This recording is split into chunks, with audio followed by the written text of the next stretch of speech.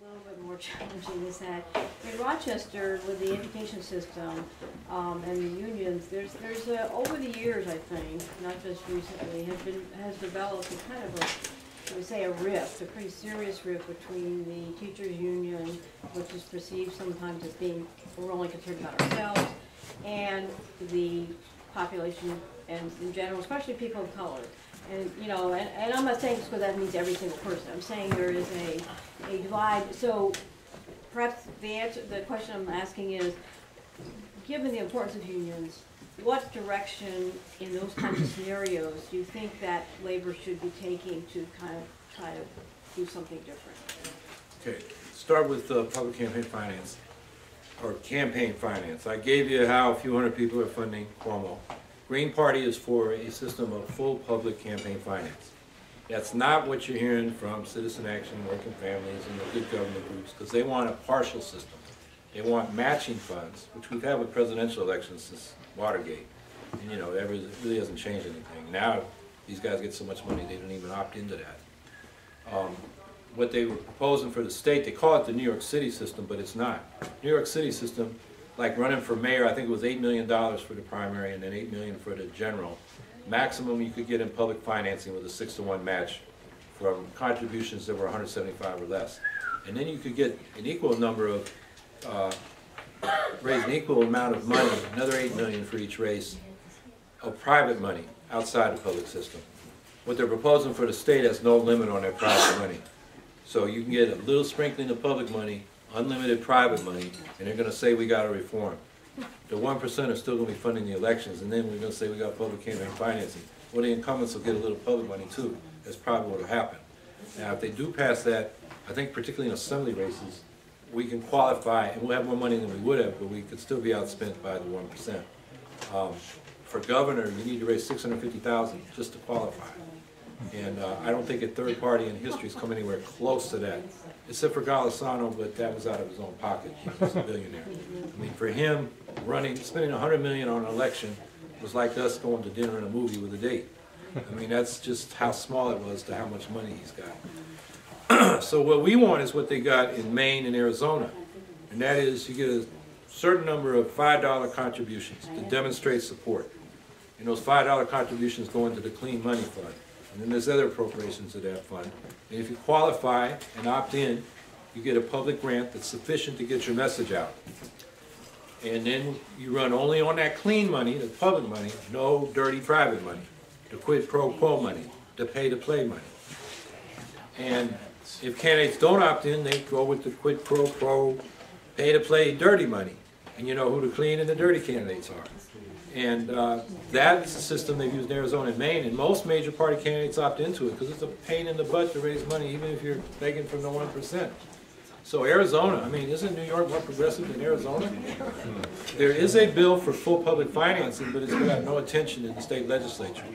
So that's what we want to do on public finance. And I've criticized, you know, the other part of that matching funds thing is the people funding the advocacy groups are Jonathan Soros, George's son, David Rockefeller, Chris Hughes, the founder of Facebook, who's got more money than he knows what to do with, the Committee for Economic Development, which is this old line corporate rationalization political action committee that goes back to World War II, and other kind of folks like that. You got to wonder why are those really rich folks pushing this so hard, and they don't only want to do it in New York State, they want to win here and then go do the same thing for Congress.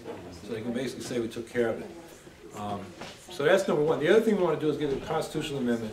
We would like the state to memorialize Congress to adopt the We the People Amendment, which was introduced by Representative Nolan and Pocan up there in Minnesota, Wisconsin area.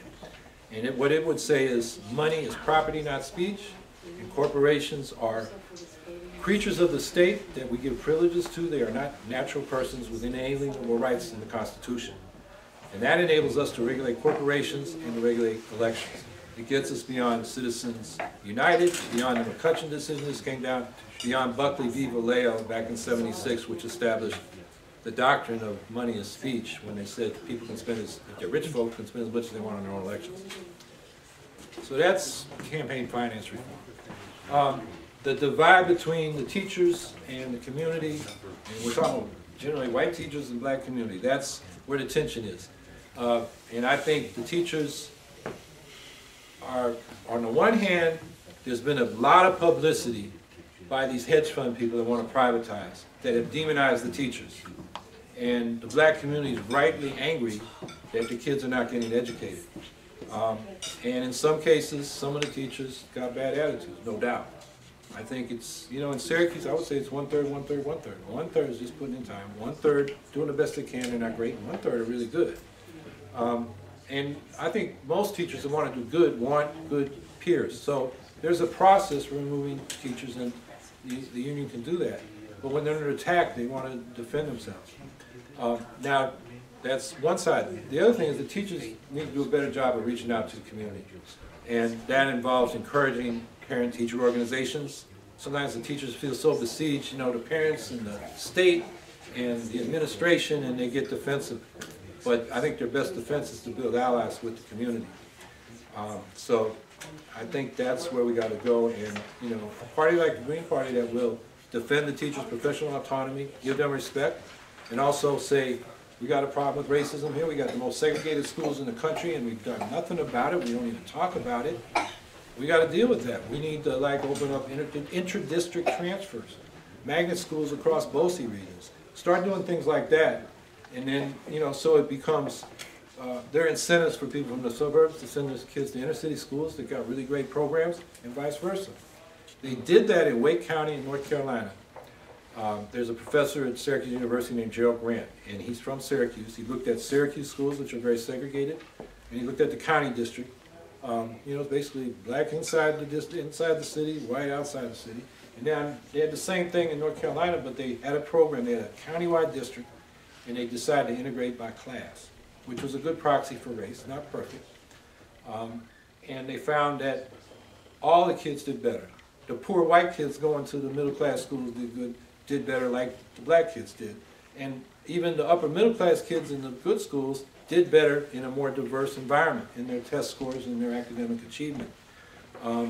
And what it, I think, comes down to is the culture of the schools. You get a lot of poor kids stressed out, hungry, you know, dealing with the streets, and nobody seems to be getting ahead, and then they're feeling like nobody, you know, their facilities are no good. They play, you know, sports teams go out to a nice school, and they feel like, you know, they don't care about us. All that's going into play.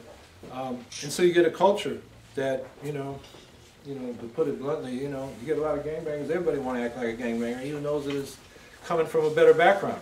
Vice versa, you get a lot of middle-class drivers, or they set the tone, and you mix people up, and then everybody, you know, peer pressure is a really important thing in schools as well. So you get a different environment, and you get different results. But we do know why we get low test scores. Concentrated poverty in segregated communities that are then underfunded by our distribution system in New York, which is, as I think I said, this is another UCLA Civil Rights Project study. No, this is the Rutgers Education Law Center. They did a report card on all the school districts. I don't think I said that here. And on all the states, on how fairly they distribute state aid, New York is the 7th worst in the country. So Cuomo says, oh, we spend more money than anybody else. Well, we got Harvard educations going on in Westchester and some of the wealthier Long Island communities. And then we got, like in my city, they laid off a quarter of the staff in the last 4 years because of this gap elimination adjustment. So, you know, and then now they're shutting down schools and turning them over to outside managers. We lost a high school. There's a school called Delaware. It's been through 4 phases of, they put more money, teachers, resources, smaller class sizes, but the scores come up. Oh, the scores are up. You don't need the help. This is a community of a lot of Puerto Ricans, Dominicans, other Latin American immigrants, second language, and then other immigrant groups, Somali Bantus and people like that, Bosnians. And so they're all struggling with English to begin with, and they're poor. So basically what they did the last time was, not only did they withdraw the money, they said because your test went back down, you failed, your school was closed, and now the vultures come in to get the public money with these charters. I saw this morning, I haven't read the details, but Diane Ravitch, who's an educational historian and actually used to be in support of the, you know, the federal standards and the charters, and found out the way they were implementing it was not what they said. Charters at first were supposed to be, schools that the teachers union actually started the first one in New York City under Shanker. And the idea was you take kids that are dropping out and try some other things in the schools, and you find out what works, and then bring it back into the public schools. But now, you know, these hedge fund guys found out it's a way to make money, and it's a totally different purpose. But she posted something today that found that low-income minority students are scoring worse in charter schools than in public schools. And I didn't click on the link to see the whole study, but that was a summary of the results. We know that charter schools are more segregated than even public schools. We know that they push out disabled students, English as a second language, so they can push their scores up. So, you know, this Eva Moskowitz touts this one school that got really high scores. But Juan Gonzalez of the Daily News, you know, studied the turnover of students. And they basically, you get in there by a lottery, but if you aren't doing well, they push you out and get the next batch in the lottery. It's a game. And, you know, unfortunately, de Blasio, you know, first was going to try to do something about it, but he got attacked with a $5 million ad campaign, negative ad campaign, and he backed off and said, he started calling the hedge fund guys, can we have a truce? I think the difference between the, you know, those kind of liberals and the Greens is we'll keep fighting. And, you know, they're talking about, you know, those ads, if you might have seen them or seen them in the news, they were saying, oh, he's pushing these 194 kids out of this school in Central Harlem. Well, actually, they weren't in the school yet. He didn't push them out of anything. Secondly, to get those kids in, you'd have to push disabled kids in particular, there are a lot of disabled at this school, out of that school to make room for the charter and the co-location. I don't think de Blasio ever, you know, pointed that out. Some commentators did, some, you know, news analysis did, but he didn't fight back. He basically kind of was a deer in the headlights and then decided, you know, he was going to surrender. So it was. Yes, this is not my campaign. This is our campaign. It's not about me. It's about we. So we're not saying support the campaign. We're saying join the campaign, participate in it. And you know, you guys know things I don't know. You know people I won't meet. I mean, there's things for all of us to do, and this is about getting the Green Party movement in a much stronger position than when we started. So somebody have their hand up? Yes, right now, New York City's office, the tax income. Would you like all municipalities to have that power? Yeah, one thing I've been saying, and I've been getting a lot of Republicans to like it, is we need more home rule. We need the fiscal federalism of revenue sharing, which is probably the best idea the Republicans ever had, at least since the radical Republicans tried radical Reconstruction. And that was established by Nixon federally and Rockefeller in this state. And he had to be pushed by John Lindsay, another Republican, and the Republican who was mayor of Rochester at the time. This was in the early 70s. So the home rule thing, yeah, cities should have home rule on the minimum wage. $15 an hour would be great up here. New York City is still a poverty wage, so they should be able to set a higher than state standard and have home.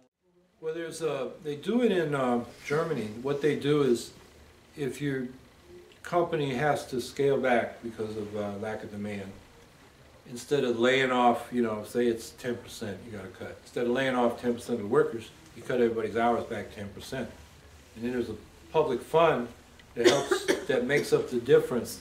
So the employer pays for the 90% and the public pays for the 10%. And then when you're 100%, you're paying into the fund.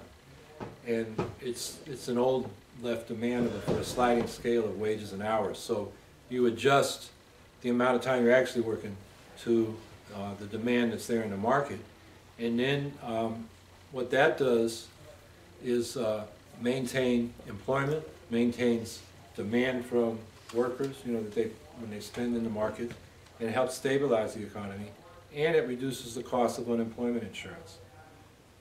And you know, part of the problem, now we got these long-term unemployed, they've lost their employment, and you know, we know employers are saying they got so many people applying for jobs, they're only going for people that are trying to switch jobs and are already employed. If you're long-term unemployed, they just put you off to the side because they say there must be something wrong with you. And so you get in that situation, you're really in trouble, particularly if you're our age. You know, you get older and then it's like, you know, you're out to pasture. And so a lot of people, you know, as they're approaching 65, are just trying to hold on until they get on Medicare and Social Security. Or they got to opt into Social Security early, which, you know, you gain 8% a year on your benefit, every year you wait to start taking it, which, you know, I defy you to do that in the stock market consistently. Those are Bernie Madoff numbers.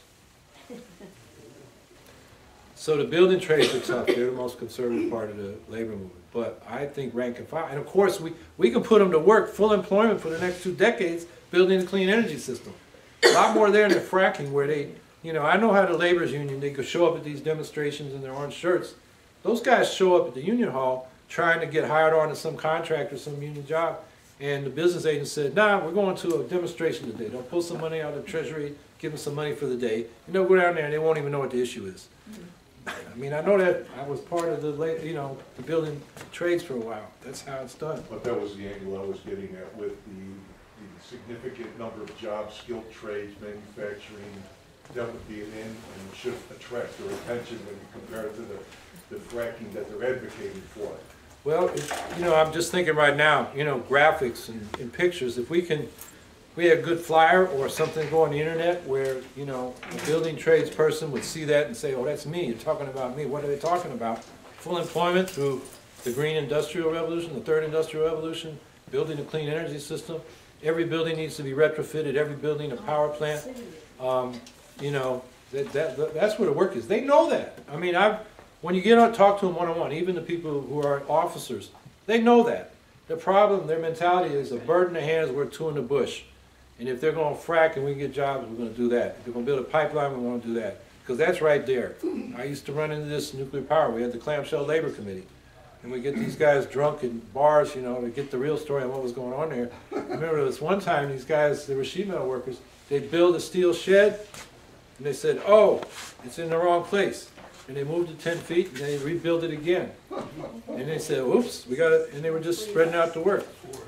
So, Plans to produce some videos, for example, on the single-payer healthcare for New York, explaining how it would save money, actually how it works. Because you'd be amazed at how many people say, well, what is that? right. And being able to show an organizational chart for the current system and what a single payer would do. Look, you want something that's efficient and effective. This is the most efficient, effective, and responsive to the people. And then you tell them, look, they're always talking about how we need to level the playing field for business. We have to have a business environment. Well, the first thing that would do would put us on a level playing field with all of our international competitors. We want to stimulate small business growth. First thing that the biggest thing that's preventing small businesses from opening is the cost of health insurance. Yeah, we have testimony from auto parts manufacturer that moved to Canada because the health care made the difference. You know, the taxes they pay is cheaper than paying premiums for his employees. So he opened up in Ontario. Yeah, I can't draw as good as Robert Reich. You may have seen some of his. Yeah, but we can do a flip chart. Maybe someone else will draw it. We've talked about that. That's definitely on our agenda. Single payer, Help you know. leading up to your appearances, and it helps people that aren't able to make your appearances. Right. Yep, that's something we're trying to do. Yep. How did things go with media here in Rochester? And is there any subdivision of that group that you like? So I get on Channel 8. Yeah, I usually I get along fine with almost all reporters, and they usually, get along fine with me because I answer their questions. I treat them with respect. I treat the cameramen with respect. I don't expect them to parrot my line. I expect them to be reporters. I respect their professional autonomy. I have good relationship with reporters. The problem is more with news editors and publishers and the priorities they set. Now, the problem today is we didn't get a good turnout because Cuomo happened to show up the same 2 cities I was going. I don't know why he's following me around. I mean, I haven't even raised my first 10,000. What's he worried about? No, it's probably a coincidence. But yeah, he showed up. So we got WXXI and a TV station and an indie media guy here in Rochester. In Buffalo, we got a indie media guy and the public radio station there, WBFO. We didn't get any TV up there, and both papers, DNC and Buffalo News, did not show. And I think I attributed that to Cuomo, not us. I think we just it's just one of those breaks, you know. They gotta cover the governor. I mean, they can't say we're gonna cover the green rather than the governor because the governor got too much coverage. He's the governor, not just the candidate. So, you What a know, wonderful business model. You can't afford to cover two important stories at the same time. yeah, well, journalism, you know, other countries have public subsidies for journalism. We did when we started the postal system. You know, lowered postal rates for publications. It was very important to Jefferson and Payne and all those guys that we had a print media, and we were voracious readers in this country. Highest literacy in the world at that time. How far have we fallen, you know? Right now, a lot of people aren't following the news. Very few people read books. Newspaper readership is way down. And we've gone from email to Twitter. I mean, I'll show you how bad it is. And I know, well, you didn't run a mayor, where are we? We're in Rochester, I think. Yeah. Okay, Alex runs, Lovely Warren won't debate him. We run a candidate, Stephanie Minor won't debate him.